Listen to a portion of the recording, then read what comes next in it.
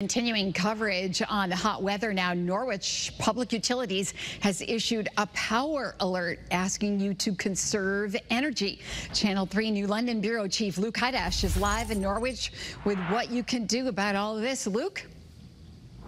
Irene, it is hot once again. You may be able to hear it, but these central AC units really of all kinds, are going to be working overtime for the next couple of days as everybody finds ways to try and keep cool as it is hot once again in Connecticut.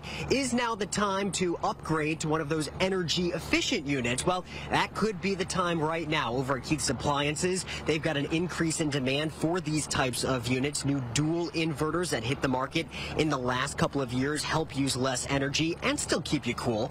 And that's what Norwich Public Utilities is hoping for. They know that the next few days will really be a strain on the grid, and being mindful of your energy consumption, that will help keep the lights on for everyone.